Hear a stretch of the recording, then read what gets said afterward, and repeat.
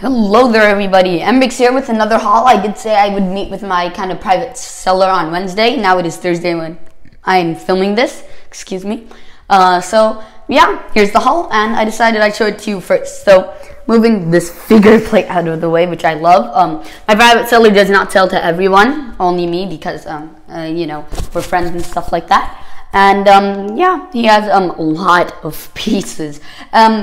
The main reason for this was because I did want to get pieces for my mid-scale Millennium Falcon, though sadly I did not get that many. But you know, I got a lot of these colored pieces because, you know, I was running out of just classic regular building bricks, which are always useful.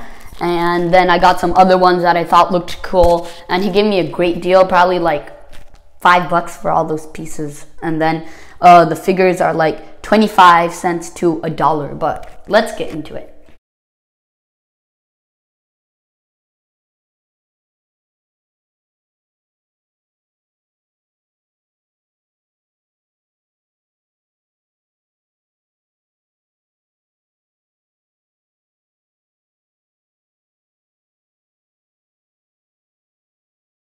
Okay, so that was the time lapse where I've kind of sorted my pieces. Let's go through them real quickly. Blue bricks, red bricks, a lot of plates, some teal in there, some of these nice useful panels, some more of that baby blue as I call it, Legoland exclusive bricks, some bricks with studs at the sides, some spring colors. Okay, and then here's more of my Millennium Falcon side minus that. You know, I got the plates, the wing, these plates are actually supposed to go here. That's gonna help with my engine section. And then some standard bricks and some of these sliding bricks, a spring-loaded shooter, and then some of these kind of rounded bricks. And if you're wondering why I used the spoon during the video, well, I did a separate video on that, a tips and tricks video on the spoon, in case you were interested. And I just dropped the spoon, but anyway, I still got a lot more pieces, so don't worry, I'm not gonna put it back in time lapse now. I'm just gonna dump these out ever so gently. Okay, so let's get into these real quickly. Yeah, I got a Technic ball. That's pretty useful. Some of these pieces with studs and tiles on the undersides. Oh, these are nice, from the Guardians orange ship. Some of these glass pieces, canopies.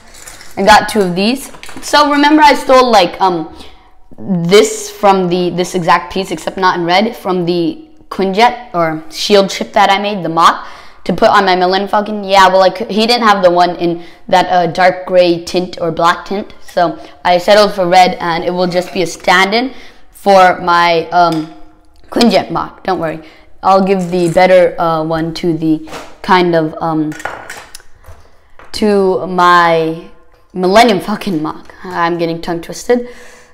Little Zane print, black bolt, that's good, 2 of those, black spring-loaded bolt. Oh, some bigger weapons, some infinity stones, a lot of gray bricks again, some useful ones, some prints on windows, power blasts, Technic, and yeah, just a lot of useful stuff overall. So yeah, a pretty good piece haul, you know, definitely. But let's move on to the figures. I'm not even gonna bother cleaning that up now. I'll do it after the camera leaves, though I did want to show the figures in this video, and they're really just the stars. So up front I have extras. So, well, this guy's new for me anyway. He's from City. I gotta check if he's official or not, or else I'll take him apart for his parts. And then I got another old Luke. I already have one, so this is a duplicate Bruce Banner, a duplicate Black Widow, a duplicate Captain America, and a duplicate kinda Proxima Midnight. But now these are my one-of-a-kind figures, like my new ones. Okay, let's get this straight. The Outrider is not a new one, though, you know, I need him for my Black Order stand, which go check the MCU stands, minifigure stands video. And then I got a Gamora. That's so great. Now all I need is Drax, and then I'll be done with the Guardians of the Galaxy, and she looks great. a Sicarian Guard. He was pretty cool to get. The Grandmaster. Yeah, a lot of ones from Thor Ragnarok right here. The Valkyrie, and I didn't have her previously. Because the Thor Ragnarok sets honestly weren't that good. You know, the builds are good, but they were priced terribly. But now I got the figures, which were a big drop. Loki and Surveyor Alert Rip Loki. Sad.